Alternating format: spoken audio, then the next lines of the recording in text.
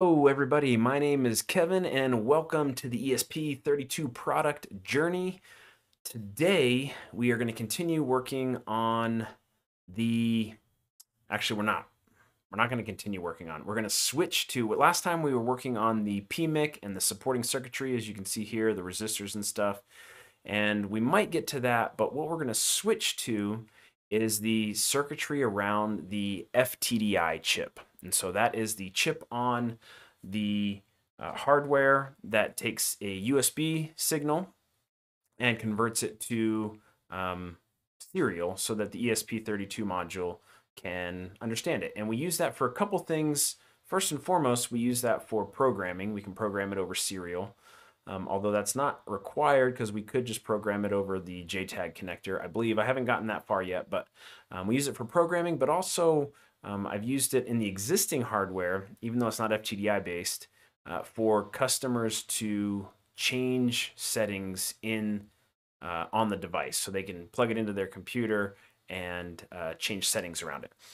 Now, last stream, I talked about how I thought, and I couldn't explain why I was drawing more power from the USB port on the laptop or the computer than I thought I should.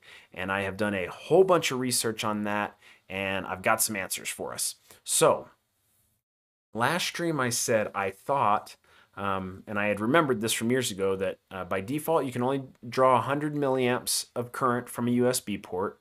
And if it's a self-powered hub, you can only draw up to 100 milliamps, like regardless. You can't ever draw more than that. And then you can negotiate with the USB host to draw up to 500 milliamps of current. That's the max for USB 2. And then I believe USB 3. USB 3 has a higher max. I don't remember what that is. But we're designing for lowest common denominator here, even though USB 3 is becoming very popular. We're targeting this to work on everything that has USB 2, because USB 3 supports USB 2, and so that should cover us for any device that anybody would have that they would plug this into within the last decade or so. And I said I thought that the host enforced that, and it turns out that is not true at all. So that is just a 2-spec limit. So if you want to get the little, I don't have one on me, but that little like USB logo, like you meet the spec, then there's a testing process for that, and it ensures that you don't violate any of those guidelines. So the 100 milliamps and the 500 milliamps are actually just spec guidelines that most machines, and I can prove this from my hub to my laptop to other laptops that I've plugged this into, don't actually enforce that. There is nothing in most hardware hosts that says, oh, you've only asked for 100 milliamps, I'm not giving you a milliamp over that. It will draw whatever you pull out of it, up to 500 in most scenarios. Apparently, if you go over 500, the hosts sometimes will reset or shut down or current limit you. But excuse me, that's not controlled by the host. So when I plug in my current hardware and these dev kits, and they pull 2, 3, 400 milliamps when they go through the Wi-Fi, it's more like 250 milliamps. Even if it's only asked for 100 milliamps, most machines are going to let that happen. It's not going to current limit based on the spec. But if you were to send this in and say, hey, USB IF, I can't remember what the IF stands for. Like, can you, like, I want to pay to have this tested and get the official USB logo put on it, say it's USB compliant. They will test those things and they will fail you saying you don't meet spec. And so I feel a lot better about that now that we've found out how that works. And I don't feel good about the fact that our device, our existing pucks and the puck holder as currently designed, do not meet spec, because if you remember from last episode, the maximum input current that the PMIC will accept currently is, I believe, 700 milliamps. And I want to raise that up for the puck holder because we need to charge a bigger battery. And so I can't just have that pool, set that limit to an amp, because it'll try and pull as much as I can. And if I tried to charge the battery, I'm fairly sure on this, if I tried to charge the new battery and also run the firmware on the puck holders with that higher current limit, I'm going to go over 500. And it seems from reading forums and stuff that that's the limit that most physical hardware devices hosts will cut you off. Like the host will reset, and I'm sure it'll depend on the manufacturer of the computer and things like that, and the host controller, but that would have most likely caused problems. So I'm glad that we dug into this and got it figured out before we did a hardware run, which is going to cost us a couple $100, get it back, only to find out when we plug it in and it tries to charge the battery that it's causing all sorts of USB host issues. And at worst, with a poorly designed piece of hardware, you might overcurrent it and burn something out. And so I'm not so interested in being USB compliant to like put the stamp on it, but I don't want to push the spec or violate the spec, because if anything goes wrong on some random person's laptop or hardware, I want to at least know, because you have to pay to get it certified, and I'm not going to do that at this point. I want to at least know, hey, I'm in spec, and so it should be, it should work perfectly. Right now, I can't say that. Like, some random person could call in and be like, it's not working on my computer. And I'd have to say, like, I guess, like, I'm not actually going to spec, even though it works for most people. And so what do we do about that? Well, a couple of things. Let's break out the data sheets here.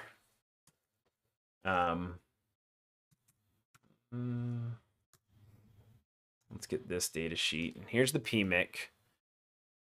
And so what we talked about before, let's actually, well, do I want to look at the data sheet? Let's look at the schematic.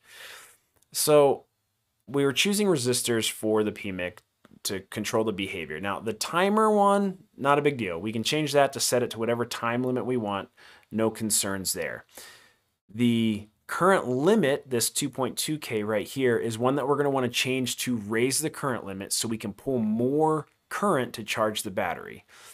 The set resistor right here goes into the calculation of what the charge current is. So you've got your max current limit, and then you've got your charge current. And so you want to leave enough headroom between your charge current and your set current to run your device, so like it can do the things that it's supposed to do. So we probably need on the order of like 300 to 400 milliamps for the device, just to be safe, to give us some headroom. So 400. So if we want the charge current to be, we said around 400 or 500 milliamps, probably 400.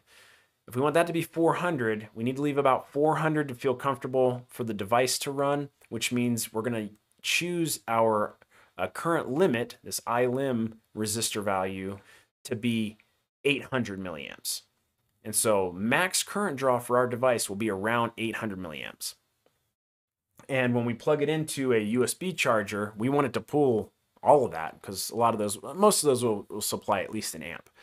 The problem comes in is when we plug that into a laptop or a computer, we can't pull 800 milliamps, and it won't let us pull 800 milliamps. So we have to solve that problem. And as I was thinking about that, there is no way, well, there was no way. We'll talk more about this in a minute, but here's my Android charger.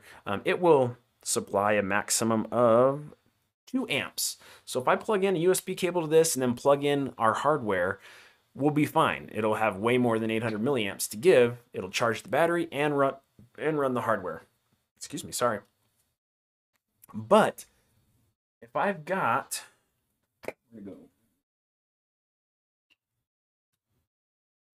here's the USB cable that comes with the device.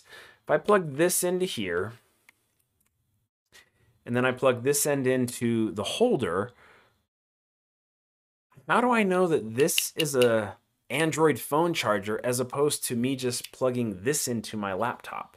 I'm going to get 5 volts, I'm going to get ground, and then there's a data plus and data minus line that the charger is not going to provide. But from a schematic hardware perspective, how do we determine that we're connected to a charger that can give us more than 500 milliamps versus a hub or a laptop port or a desktop port that can't give us more than 500 milliamps. And so that was the problem that I was researching, and the PMIC gives us a few things. And so let's look at those briefly. First of all, we can, we have all these resistors that we can set to set those currents, but we also have this right here, this, let's zoom back in, chip enable, or charge enable it might be. But anyway, this line right here, let's just look at it in the data sheet. There we go. And let's zoom right on in. Chip enable, charge enable. CE is common for chip enable. Active low input. Connect CE to a high logic level to disable battery charging. Connect CE to a low logic level to enable the battery charger. And it says CE is internally pulled down. Do not leave CE unconnected to ensure proper operation. So we want it to be low to enable the charger, high to disable it. So we could, and as you can see, I just have it tied to ground through a 100K resistor.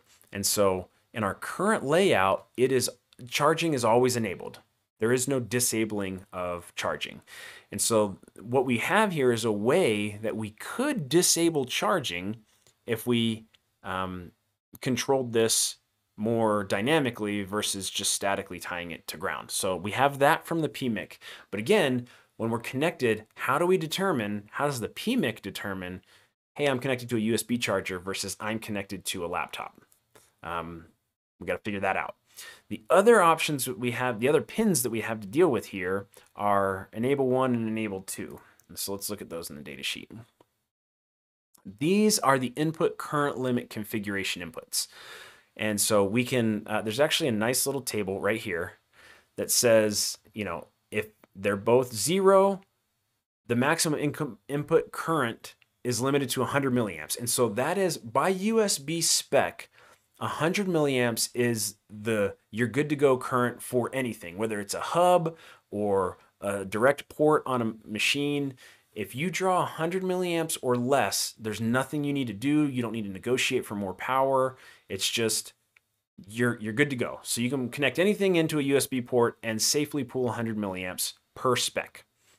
Now, if you have EN2 low and enable 1 high, that limits it to 500. So that's saying, hey, you're in that max USB 2 range of you can pull up to 500 milliamps. And then 1 0 is set by an external resistor, and 1 1 is standby USB suspend mode. So USB suspend mode, as I learned, has some special requirements where you are not allowed to draw more than 2.5 milliamps of current. So that's common when you're, like if your laptop or your desktop goes to sleep, it'll suspend all of the USB devices. And at that point, again, per spec, you can only pull 2.5 milliamps. Most devices, as it turns out, don't follow that. And so they relax some of the requirements around that. But this is why, like, if you put your computer, your laptop to sleep, but leave like a hub plugged in with a mouse or whatever, the battery is going to drain significantly overnight because a lot of devices don't properly go into the standby requirement of drawing less than 2.5 milliamps of power, of current. And so, again, setting this to 1 1, I'm guessing limits the maximum input current. I'm not sure why they don't say it here, to 2.5 milliamps. And so as you can see, depending, are you connected to a dedicated charger or an actual USB host, and then what mode is that host in? Are you running in 100 milliamp or 500 milliamps? And you can't really set it to 0 1 to be 500 milliamps, because while that's fine to just plug into like my laptop port here, I can negotiate up to 500 milliamps. If I plug it in and I've got a USB 2 hub connected to this machine right now, if I plug it into that, all bets are off. I have to limit it to 100. And so it's not even just, am I connected to a charger or am I connected to a port? It's, am I connected to a charger or a port? And then if I'm connected to a port, is it a hub that I can only draw 100, or is it a direct port that I could draw up to 500? Like, these are sort of impossible to figure out. And so we kind of have to design around least common denominator here. And so these are the settings that we have. And as you can see, let's go back to our hardware. Enable 1 and enable 2, if we come over here a little bit, enable 2 is pulled high, enable 1 is pulled low. So enable 2 high, enable 1 low. We're in this configuration right here, which means our maximum input current is set by the current limit resistor, as we talked about last time. So it's this resistor right here. And so that 2.2K resistor determines how much current our device as a whole will consume through the PMIC. And the PMIC is really the entry point of the hardware. So it determines how much current is drawn from the USB, micro USB port that's on it. The battery is tied straight to out when it's using the battery. So it'll pull 3 amps from the battery if it wants. So all of these values apply when we're drawing current from the USB, the micro USB port that's on the hardware. And so we have to use these pins that we have available, the CE, the charge enable, enable 1, and enable 2, to make sure that when somebody plugs our device into a USB port, that we're under the limit. And what I think I'd like to do, the device is meant to be battery powered, so it's not meant to be plugged into a USB port and run like some other devices would be. Like your mouse, if it's wired, is, you know, it operates plugged in all the time.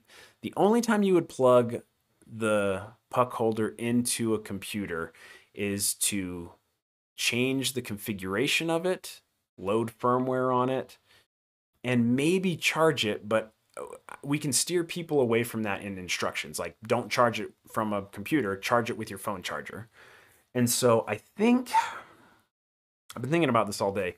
I think what I'd like to do is just limit the current draw to 100 milliamps if it's connected to a host, whether that's a hub or a direct port, which means at that point, we can't even enable Wi-Fi, because Wi-Fi and transmitting packets is going to shoot us over that easy, like 150, 200 milliamps easy. And so it would essentially limit the device to just those couple of scenarios when it's plugged into a USB host. And I think I'm okay with that, because again, programming it and configuring it is going to be done through an app or through a web browser. And so it doesn't need to be plugged into a computer to do that. And so I really think the only time we'd ever need to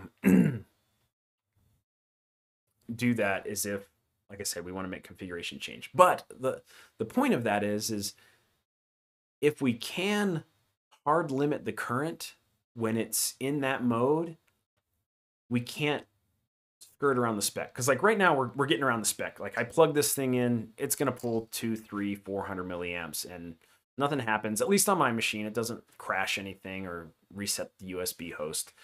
And so you could soft limit it and say, I'll just try in firmware to, you know, not turn the Wi-Fi on or not do other things that increase current draw and try to keep it below 100. Or we could do some crazy things with the resistors here to set a hard limit in those cases of saying we're not going to use more than 100, just physically can't draw more than 100 milliamps. I think that's what we should do. That's what we're going to do. Decision made. That's it. We're going to do that. I think we're going to try to do that, I should say. So let's go. That's the PMIC. Now we need to pull up another data sheet. And this is the other stuff that I was researching today. I think it's 230X is the chip that we're using. What are we doing? We're like right here. We can just look it up. Let's pull up our bill of materials here. It's one of the U chips. Here we go. FT231XC. XQ, sorry. Okay. Cancel. So let's pull up the data sheet for that, because I learned some things about this chip today that I think will get us what we're trying to do. Data sheet. Okay, where's, documentation, here we go. Okay. And let's blow it up so everybody can read it. If we come down here, oh, here you go. See this certified USB? Like you've seen that on products before. That's what I was talking about earlier. To be USB compliant and get that certified. So the FTDI chip is certified, but to have this be on like this logo be on your product box or whatever packaging, you actually have to go through a certification process. You have to pay the USB Foundation like money um, and get tests done to make sure that you meet all these different requirements. And so if you're pulling more than 100 milliamps, you're not meeting that requirement. And again, lots of things do this. A lot of maker kits, like just messing around like these ESP32 and 8266 dev kits, not to spec, but they work, right? And so, hey King, how's it going? So let's come down and look at the hardware lines that we have to use on our FTDI chip. So pretty simple. This USB data minus and data plus, those are the data lines from the USB. And for those that might not know, I had somebody recently reach out and ask me about this. Some people think, so inside of a USB cable, there's typically 4 wires, sometimes 5 on USB 2 cables. There's 5 volts, ground, data plus, and data minus. Somebody thought that you could take the data plus and data minus and use those as like the TX and RX on like an Arduino or an ESP32. Like those are not interchangeable. The data plus and data minus lines on the USB cable are not transmit and receive. USB works on a completely different philosophy. Instead of just ones and zeros, the data comes across those lines as a voltage differential. So the difference in voltage between data plus and data minus is what determines the data that's coming down the line. So don't try and open up a USB cable, take I think it's green and white, the green and white wires and connect them to RX and TX. That's not going to work. Oh, sweet. So what we're trying to do here, King, is we're trying to build an ESP32 Internet of Things product. So designing from scratch and building this all up to release as basically a consumer product based on an ESP32 module. So like the Arduino, just a little more production ready, but same concepts, basically, just a little bit more involved in, crossing the T's and dotting the I's, I guess you'd say. So we've got the data plus, data minus coming into the FTDI chip. And sorry to inform you, what we're trying to do today is solve us violating the USB spec about how much current we're drawing from a USB port. Because right now we draw too much, the computer won't stop us from drawing too much, and we're trying to fix that. So, and then we also have VCC and ground, which is, the 5 volts. But we also have, and on the output side, the FTDI, the main purpose of the FTDI chip is to take those data plus and data minus lines from your USB cable and turn them into TX and RX. So again, you can't just do that, but there's chips like the FTDI that do that conversion for you. And so this TX and RX, TXD and RXD are what we connect out to our ESP32. And the ESP32 talks serial. And so that's how that works. So we take this chip, has some code built into it that enumerates it on your computer when you plug it in to show up as a virtual COM port, and it turns your USB data into transmit and receive. And then you also have these like ready to send, clear to send. I think that's what those are. We actually use these to help facilitate programming, but I'm not going to go into what those are right now. And then the other thing that I ignored before, but I think we're going to need to use, are these C-Bus 0, 1, 2, and 3 lines. And these are configurable pins to allow us to do several things. And so we'll let me show you that. So it says configurable C-Bus I/O pin. You can see there's 4 of them on this chip. Function of this pin is configured in the device MTP memory. And if we go down just a little bit more, there's a table of what we can configure the C-bus pins to do. And we do this by setting a value in the memory of the FTDI chip, and that will configure and determine how those C-bus pins act. And so you can see if we set the option to be tri-state, all 4 of them will just be tri-stated. Tri-state means it's not going to be high or low. It'll be floating, essentially, is what we call it. We could do drive 1, which means all of them are a constant output. When you set the option for the C-bus pin, like if you set C-bus 0 to be drive 1, it will always output high voltage, like 3.3 volts. And if you set C-bus 1 option to be drive 0, it'll always be held to ground. And so these are the options that you have. And you have different things like this, like TX LED, which means you could connect an LED to that C-bus pin and you'll get that sort of like flashing, that it's communicating, it's transmitting and receiving.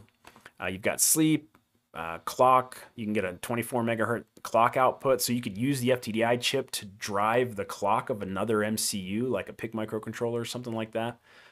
And so a bunch of different options here. Now, it doesn't matter what the default is, because the default is not what we want, because what we're interested in are a couple of these that are not enabled by default.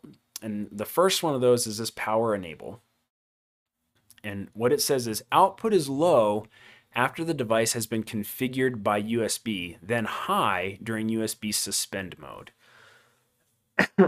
What a lot of things do, and there's an example later in the data sheet of this, is you can connect this to a MOSFET that essentially activates the power to the rest of your device. We're not going to do that, but any one of these, C-bus 0, 1, 2, or 3 could be configured to represent power enable. And interestingly enough, multiple could be as well. So like if you wanted C-bus 3 and C-bus 2 to have this functionality, you just configure them to do that. And so each of the C-bus lines can be configured to do any of the things that are listed here.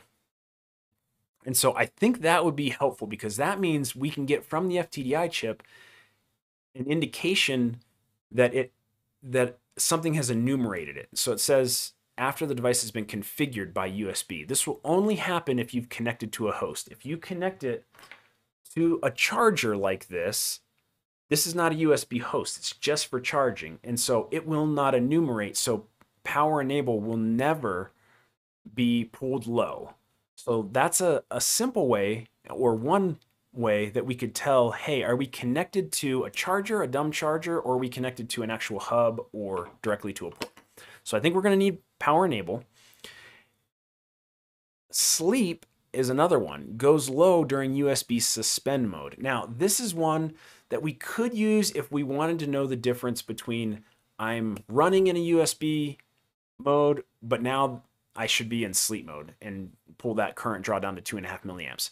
I'm not going to worry about, no, I take that back. I am going to worry about that, because again, we want to be to spec. So this would be like, maybe we would connect the sleep output here to that charge enable pin on our PMIC, so that when it goes to sleep, we disable charging completely, which means we'll definitely pull less than the charge current, but we still need to draw the current way back. This might also be something that we'd want to connect to one of those enable pins. Like at some point, we're going to have to figure out what the combination of FTDI pins to PMIC pins that will create all of the scenarios. And we're probably going to have to, write these down and figure it out. So sleep is one that we'll probably use as well. The one that I'm really interested in is this BCD charger line. And that says battery charge detect indicates when the device is connected to a dedicated battery charger. And from the reading that I've done today on this, I don't know how reliable this signal will be. And so we're probably going to have to do a bunch of testing on it. But like, I'm imagining if I plug it into this, that it will detect that it's a dedicated battery charger. But you might have some other device that's not, that's not to spec, because this is battery charge detect, from what I've read, it only applies if the charger also conforms to the USB battery charging spec. So just like all of the makers of these boards don't really follow the true spec for power draw, I'm guessing a lot of chargers also don't follow the spec, and so you might not get an accurate read by just looking at the BCD charger line. And then BCD charger pound is the inverse of BCD charger. So this one, active high output, means when it detects a charger, it will go high. If you set it to BCD charger pound, the output would pull low. And that's, again, the reason for that is because a lot of these PMICs have like this line above it, chip enable. So pound and line, this is something that you'll need to learn if you're looking through data sheets and looking at schematics and stuff. You can see timer here has no line above it.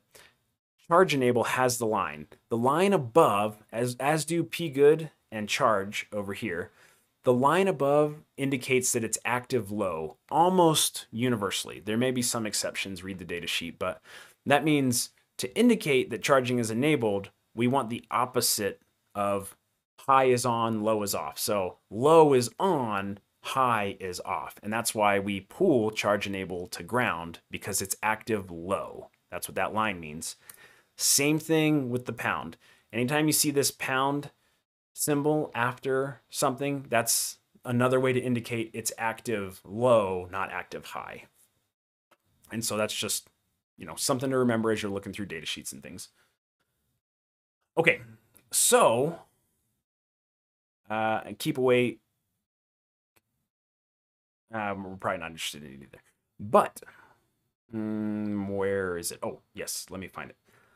The thing that I think is going to help us the most, I came across today.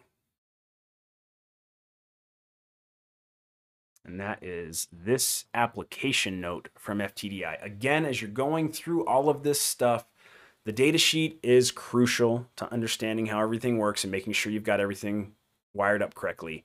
Most companies that offer different kind of chips will have application notes, and if you're trying to use their chip to do it, they've probably already done it, and you should find the application note that shows how they did it, because they'll have a lot of great guidelines and you don't have to reinvent the wheel or do something wrong.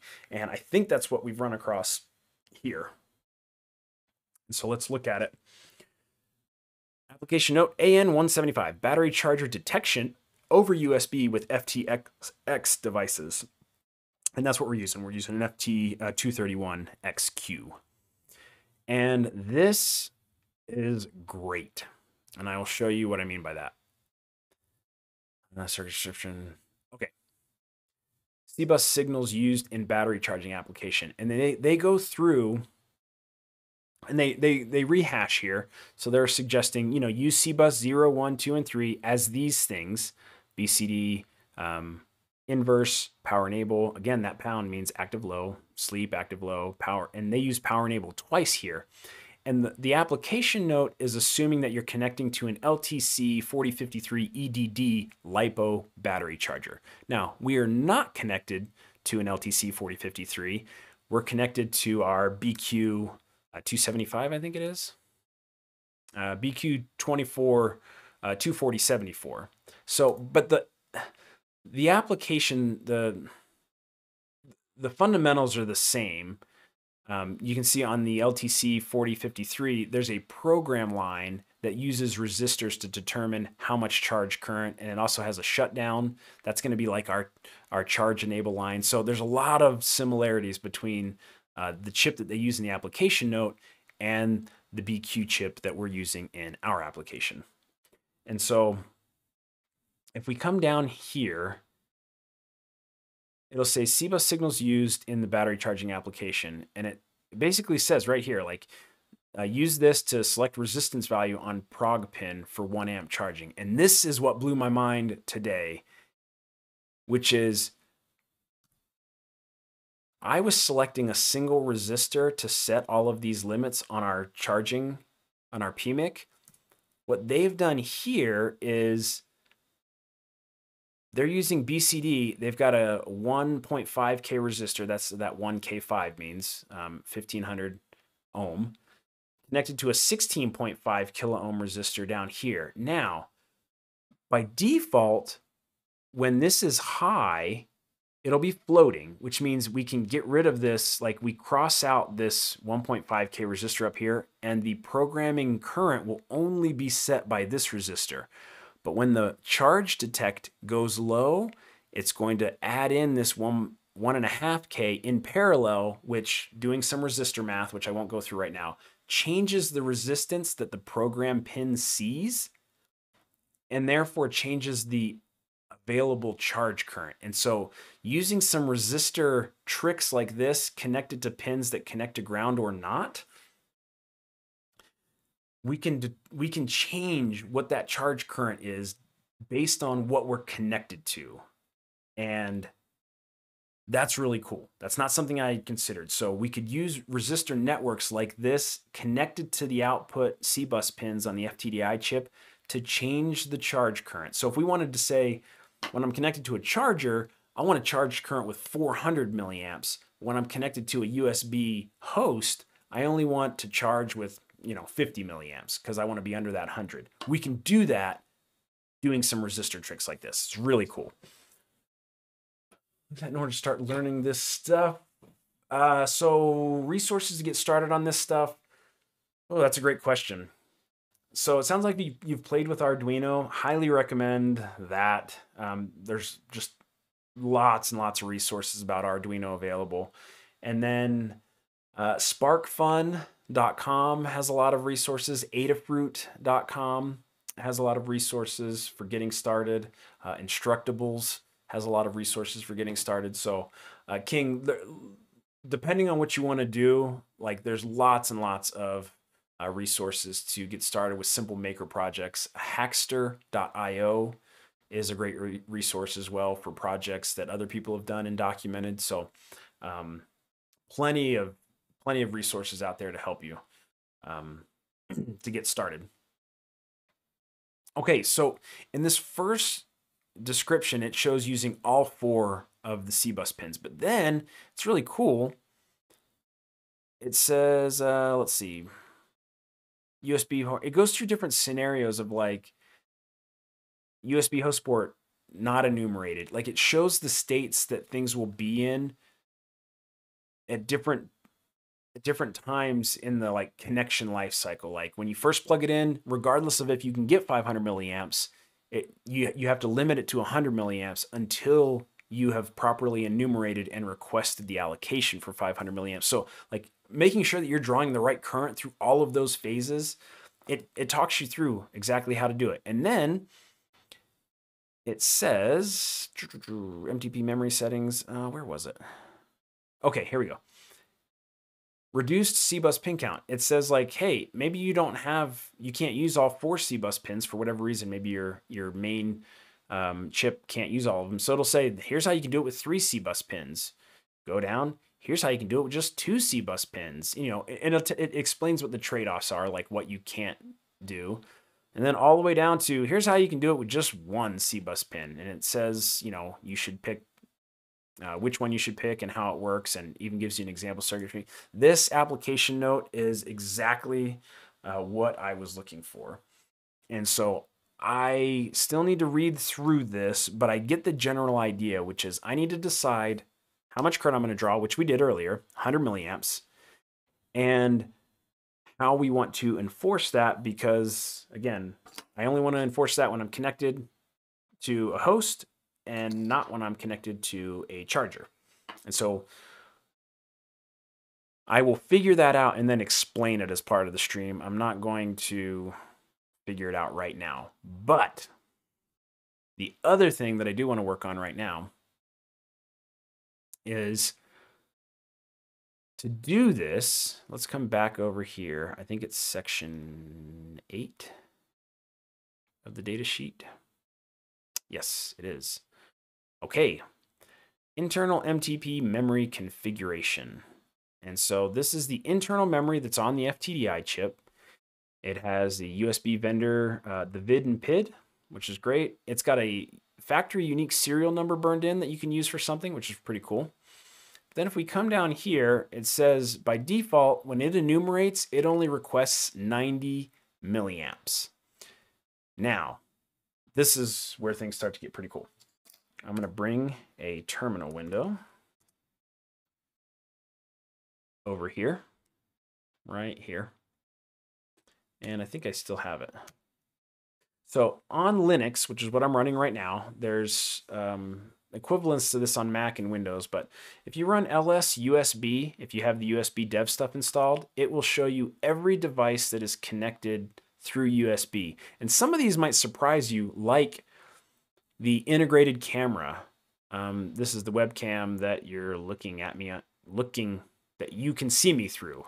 That's a USB device. But like the integrated camera, the multi-touch sensor, that's the touchpad on my laptop. It's actually a USB device. You know, it's not, you don't plug it into a port, but internally it's routed to a USB device. This Zoom digital recorder is connected to the hub that's connected to my laptop. So that's a USB device. So, and you can see right here, this 2.0 root hub, I believe, well, I can't tell which one because I've got a couple of them, is that external USB 2 hub. Oh, it actually might be this right here. I think the root hubs are the ones that are built into the laptop, and then this MicroCorp USB hub is probably that external one that I have plugged in. So you can see all of the devices. Now, if we change that command a little bit to run a little bit of grep, before we do the grep, let's just do -v, and you'll see it'll output a whole bunch of information about every single device. And so let's just, let's pick one here, like the webcam. Let's find the webcam. Optical mouse, that's that hub. It's gonna be up a little ways. USB streaming, okay, the microphone is good. So it's got audio control. It'll talk about the descriptors and things like that. It'll have the, this is the H4 Zoom that I'm using as the mic. You can see that its vid and PID is right here. The manufacturer, serial, and then it has configuration descriptors. This piece of information right here is pretty interesting. Max power. If you remember when I was talking to you about how USB devices negotiate with the host on power usage, again, the host doesn't enforce it, but it's a way to let the host know this is how much power I need, so that the host can then say, hey, I've got so many things plugged in, I can't give you more power. And then the OS can actually give you warnings when you plug in something if you've exceeded your, like the amount of power that the hardware can deliver. And that's going to be different for every laptop, desktop, the amount of power that the host can deliver. Because remember, you can chain USB devices on and on and on. I could plug a hub into my hub and a hub into that hub and just start connecting, you know, lots and lots of devices. The single port on the laptop or the desktop can only source so much current. It's not an infinity current source. But so this max power tells you how much that the device has told the USB host, this is how much I need to operate. And I promise you, I'm not going to use more, even though most devices, like dev kits, I should say, not official devices, most like non-certified dev devices use more. Okay, now let's use our egrep. So if we take that output, pipe it into egrep, and look for bus max power and hit enter, we get a lot smaller output. And you can see it for each device. So like the integrated camera, max power 500, max power. And then this Realtek is asking for 800. Again, you can see USB 3, I believe 900 is the max. It might even be 800, but it's not 500. But most of these you can see are 500. Here's one that is 100. One of them was 98, which I think is really funny. This is my wireless mouse and keyboard dongle that I have plugged in. So pretty cool. Now, let's take our hardware that we've built and let's plug it in and see what it says. Because according to the data sheet, max bus power current from our FTDI chip is 90 milliamps. So this is where it's fun to see like the data sheet manifest itself in real life. And so this actually goes to sleep after about 10 seconds, if you remember from last time. So I'm going to plug it in, and I'm going to hit up, get the power, then I'm going to pull it out. Let's see. So if we scroll up here, aha, right here, this is a new device that we didn't see last time. Future Technology Devices International, FTDI. And you can say it's you can see it has some extra things here, but look at this. Max power, 90 milliamps. I should have brought some water, sorry. So really cool. Like the default for the FTDI chip is to request 90 milliamps, and that's what we're actually seeing in our operating system on our device that we connected to. So that's really cool. And the point of this is in MTP memory, and so we can change this value, again, all the way up to 500 for USB 2 devices. So we could change the max current. And the reason I don't want to go above 100 is because, again, even though you can request 500, if you plug it into an unpowered hub, you're not allowed to go over 100, which is really weird because a device can't know. Like, this hub that I have could be powered by like an external power supply, or it could not be, which is the configuration that I have it in. There's no way for a device to know. Like, it just knows I'm connected to something that knows USB. And so even if we said the max bus current is 500, I don't know. I'll have to think more about that. Like, we'd still violate that if we connected it to an unpowered hub, I guess is what I'm saying. You can change the power source to be self-powered instead of bus-powered, in which case none of this stuff matters because you tell the host, I don't need any of your power because I got all my own power. Which maybe that's what we want to do. Because again, if we're just using this to do program and configuration stuff, the battery can supply the power. Nope, I don't like it. I hate it. Because that's going to kill the battery to configure it. No, we're not going to do that. We're sticking with 100 milliamp. Let's keep going. And then down here you go. C-bus 0, 1, 2, and 3. And you can see the default is that transmit, enable the LED output. And so by default, I could hook up little LEDs to the C-bus pins to get the flashing like I was talking about earlier. And then C-bus 3 is sleep. So recap. Let's zoom out here.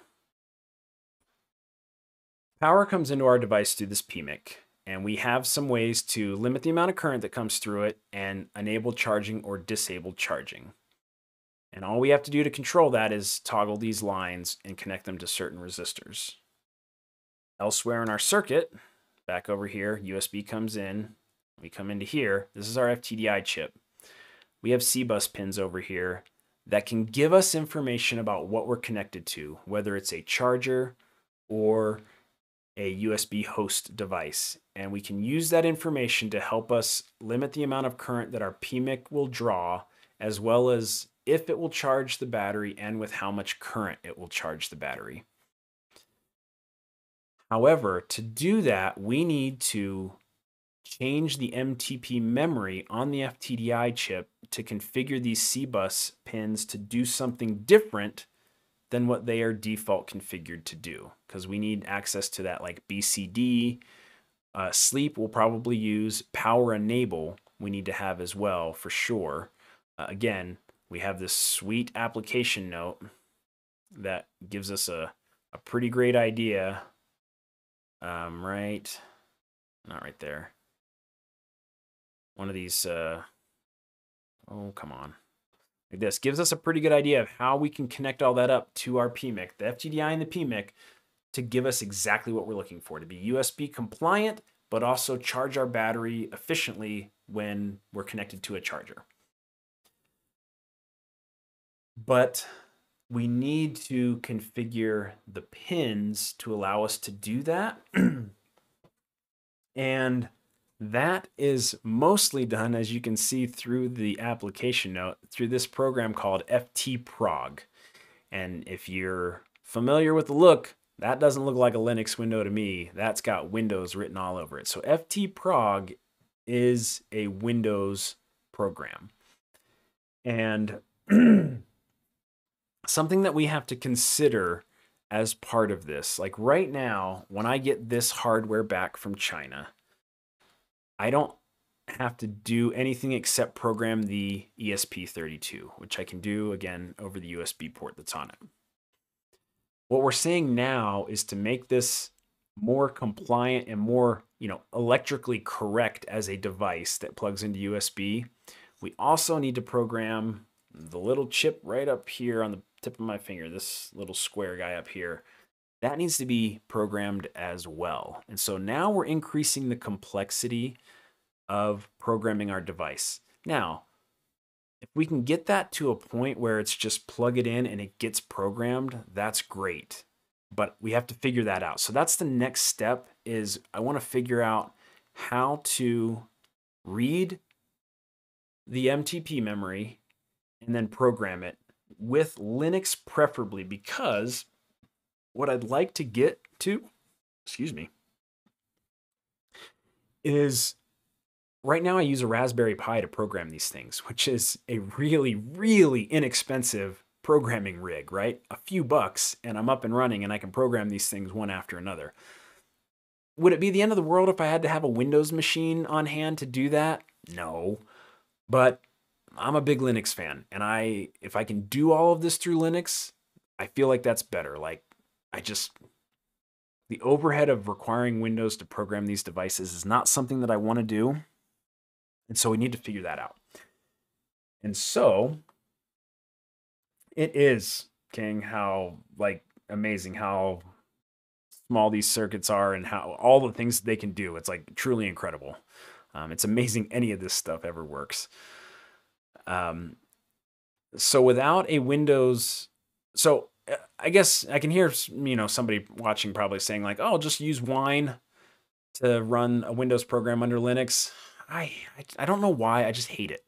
I hate that. It just feels wrong to run a non-native program through that. And I guess I could use a virtual machine as well. I don't know. Yeah, I don't want to do it. I'd rather not.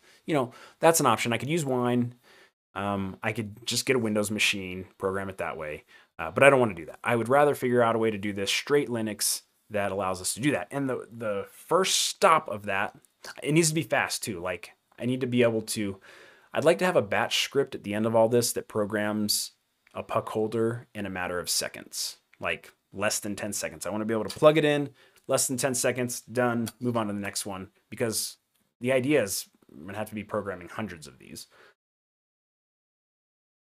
Okay, so the first step in that I wanted to try and accomplish, and my voice is starting to, I've been talking a lot, but I feel like this has been great information to talk through.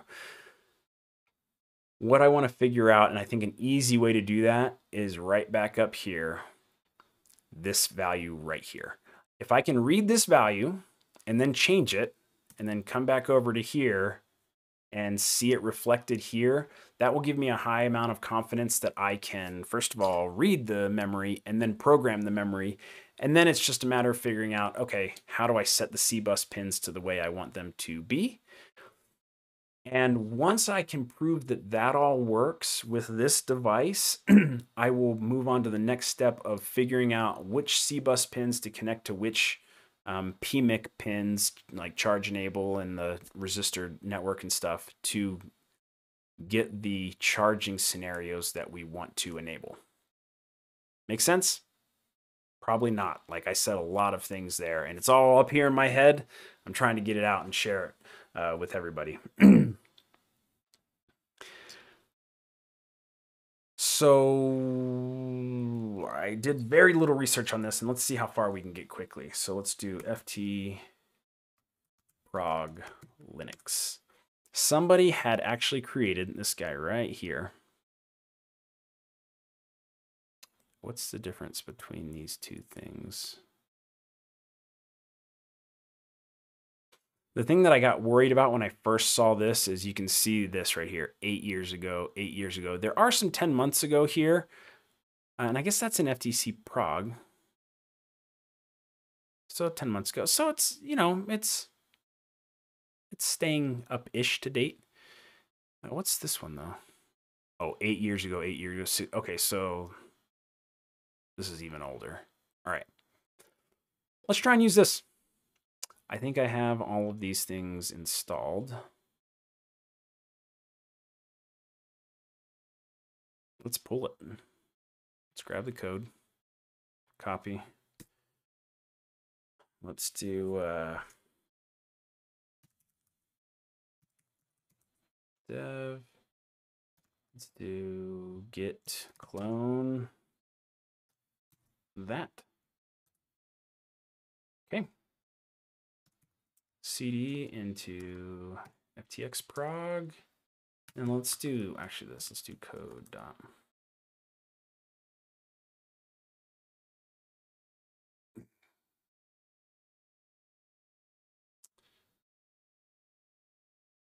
Do I want to do it this way though? Maybe. I'm gonna slide this over for now. And yeah, no kidding. I sure hope this works, because if this works, like, we don't have to look any further, and we'll be all set, and we'll be able to, you know, program and move along with what we have. So let's look through here.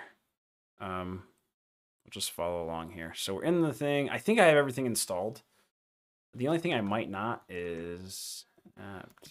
Actually, you don't have to do it anymore. It's just apt install lib FTDI dev.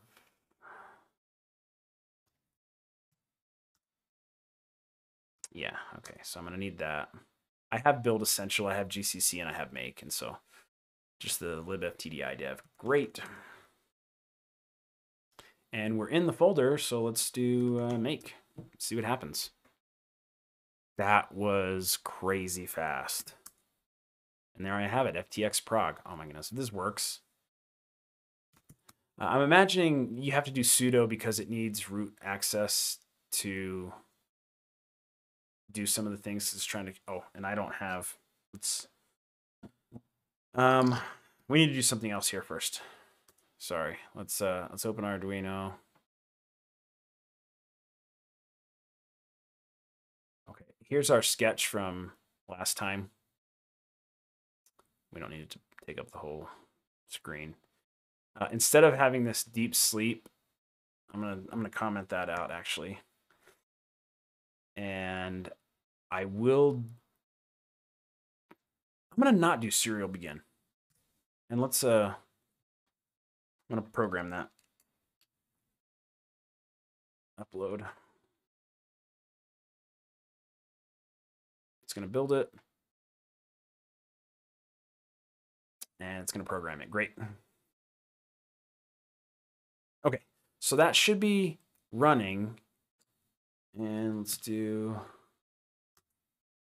okay, it's going to give us the help menu. Great.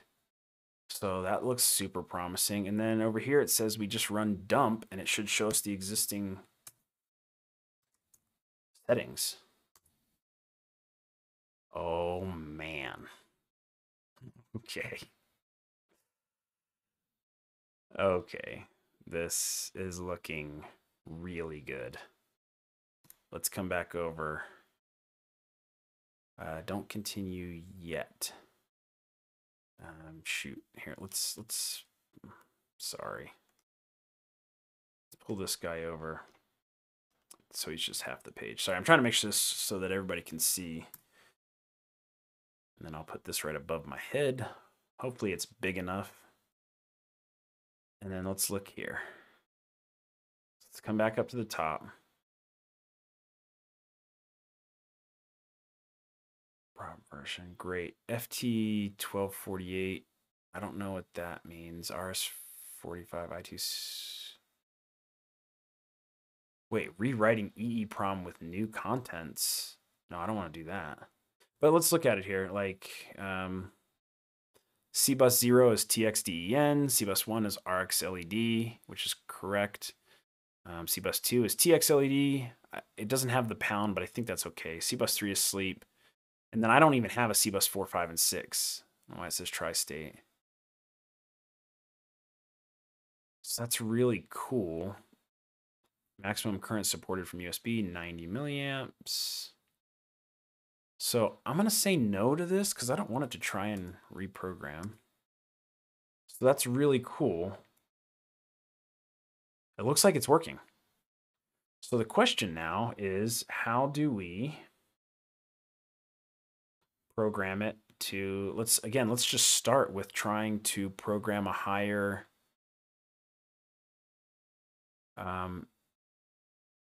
max current.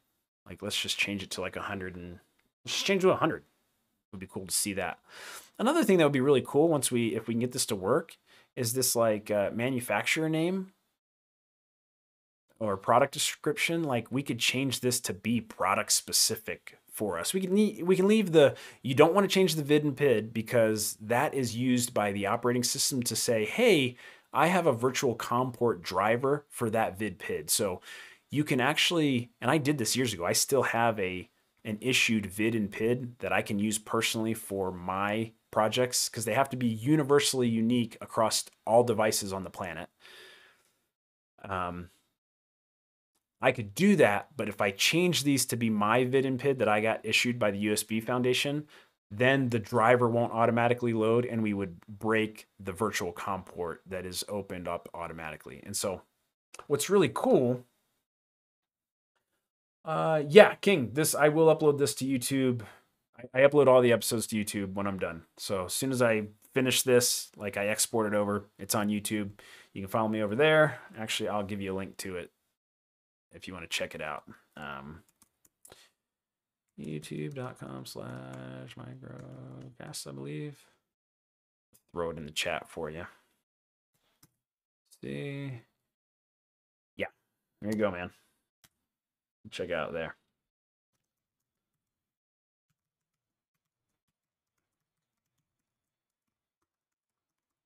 Cool. Okay. So how do we change it? So to finish that thought, don't mess with the vid and PID. It's going to mess up how the OS automatically creates the handy virtual COM port for you. No, that's not what I want. Yes, this is what I want.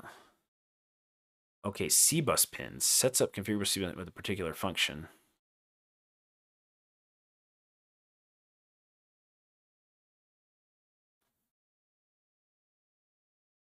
Inverting, yeah. Possible pins are okay.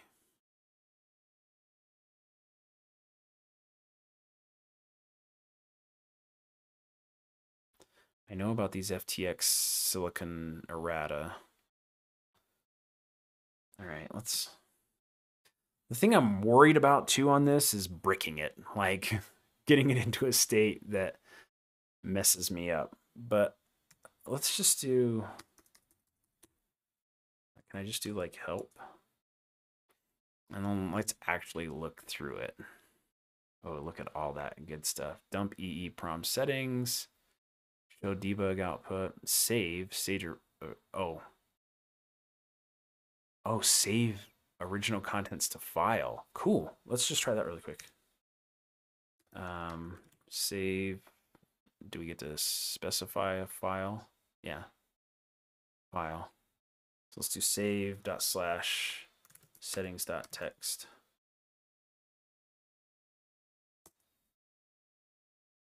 Rewriting EEPROM with new contents. Like, no, I don't want to do that. Like, I don't know why it asked that. It's weird.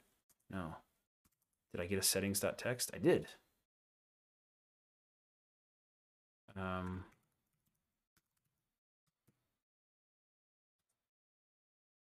Maybe a binary file. See it. Oh, no. Let's just see what it looks like in code. Okay, so it exports it as. Yeah, okay. I think I have like a hex edit. Show hex dump. There you go. All right, yeah. So it's just the raw data. You can see this is like the manufacturer descriptor and stuff like that. But otherwise, it's just ones and zeros. Okay. All right, cool. Let's remove that. Remove write protected. Yes. Okay, let's go back to help. Okay, so that was cool. Save, restore from file. So like we could, once we got one of these configured, and this is where I'm looking at in terms of programming things. Once we got one of these configured, we could save it out to a binary file and then use that as part of a script. We don't have to go in and set each individual setting because again, oh, but the serial number. Current serial number of device to be reprogrammed. New serial number. So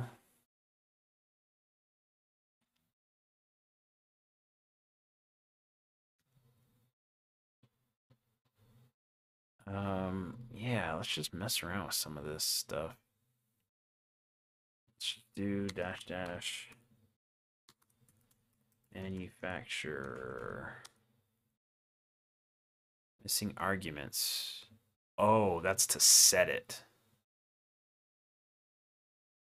New manufacturer number. Yeah, okay. So that's to set it. Product, set it. Old serial number. Oh, current serial. So if you wanted to do. What was the serial number? I kind of like to see that. Remote wake up allows the interface to be woke. Okay, so you can set load VCP, protocol, I2C, addresses, old vid, old PID to be reprogrammed. Erase, dbus config, cbus config. Okay, cool. And then cbus, this is how you set it. Okay, that's really cool. I still want to, let's do dump again. Dump.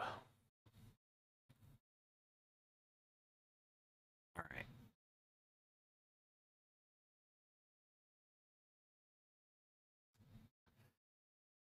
CBus pin allocated to VBus sense, vendor ID, USB. Where is the serial number? That's what I would like to see.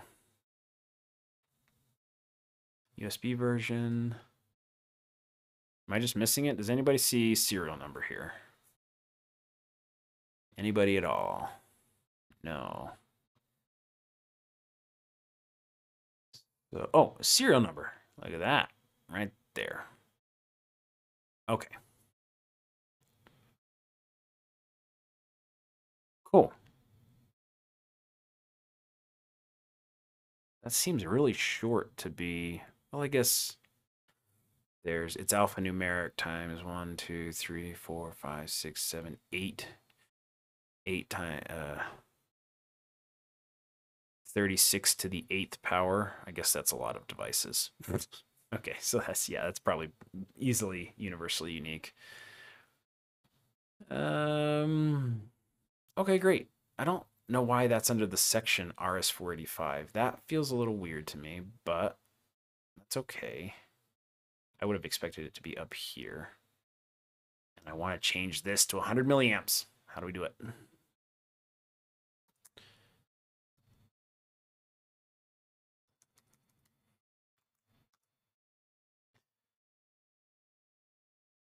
Self-powered. Specify if chip is bus-powered or self-powered.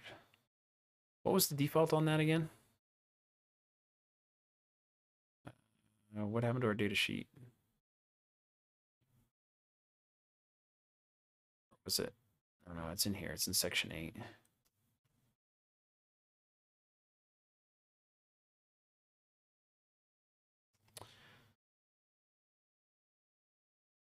Power source, bus powered. Yeah, okay. Oh, and it's this. It's insane. I just opened up the same data sheet. That's the indicator that it's almost time to end the stream because I'm starting to lose my mind. Okay, so we don't want to change self-powered. We want to change. I'll wake up. Suspend. Max bus power. Right there. Okay, let's do it. Max. How is it? It's like hyphenated. Max bus power 100. Okay, so it looks like it takes the current settings Nothing has changed. And now if I come up here, my max bus power is probably going to say 100 now. Yep, right there. Everything else should be the same,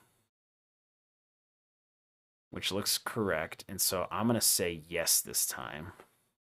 Yes. And apparently it's done. So now,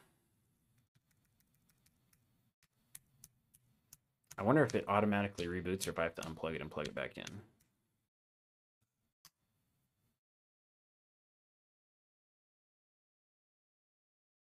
Okay, it still says 90, which I would expect because it never disconnected. So the host didn't have to re-enumerate it. So great. It says 90. Now what I'm going to do is I'm going to unplug it. And then I'm going to plug it back in. There we go. Let's run it again. Look at that. Success. Okay. That was crazy easy. And I wonder, now that I know what the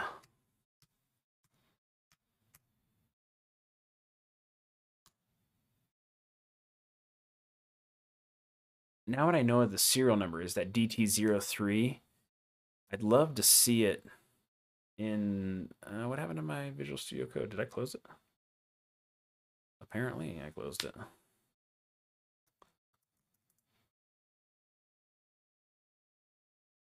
Settings, show hex dump. Oh, no, it is. It's a string right here. So of 2 bytes, it looks like. Not 2 bytes. That would be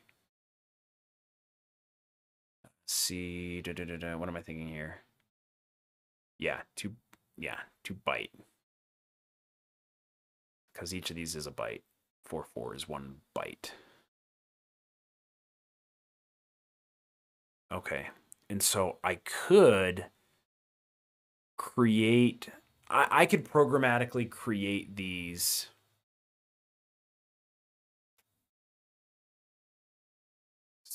Yeah, but if all I want to do is change a couple of things, I might as well just run the commands. I'll worry about that later. Anyway, I'm just thinking ahead of like how to make programming super automated. We'll worry about that later. Okay, so we just successfully changed the programming of the FTDI chip. And so we should also, just like we did before, let's just try one of these really quick. The vid and PID are still 43 and 6015. 43 and 6015, great. Okay, I'm gonna close this. And just for fun, let's change CBus 0. Let's change CBus 1. We're gonna change CBus 1 just to see how that works. And then we'll call it a stream after that. We've made some excellent progress here. So let's change CBus 1 to power enable.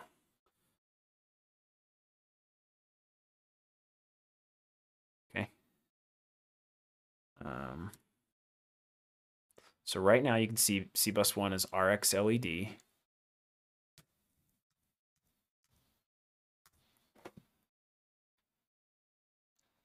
And we can do power enable. Now, I don't like how it says CBus 1 through 7, because right here you can see it's CBus 0. Oh, but it goes through 6. And so I kind of hate that, but that's whatever. That's part of the program here. The CBuses are 0 indexed, but the FTX prog is 1 basing them. So CBus 0 is going to be 1. So we do CBus 1 power enable. Okay.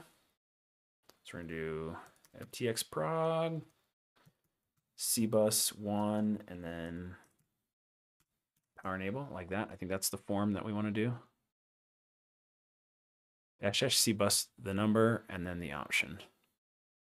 CBus 1 power enable. Hit enter. Inappropriate. Oh, got to do sudo. Okay. And now look at that. It changed from the LED, RX LED, I think is what it was, to power enable. I'm going to say yes. And the end. Now that's set to power enable. It doesn't really matter because as you can see right now, none of our CBus lines are connected. They're all floating on the actual hardware. Okay, perfect. That's exactly what I wanted to accomplish. Now I just need to figure out how to connect, again, how to connect these CBus lines back over to our BQ chip, the PMIC, to create the power profile that we want the device to have. I think we're in a really good spot. I think that's a great place to call the stream. Appreciate anybody that joined and watched, King. It was great having you. Hope you found some of that interesting and useful. Anybody else that popped in, really great to have you. Hope you have an amazing rest of your day and week. And we should be back tomorrow, hopefully, continuing on building an ESP32 based Internet of Things product. So thanks for joining me and have a good one.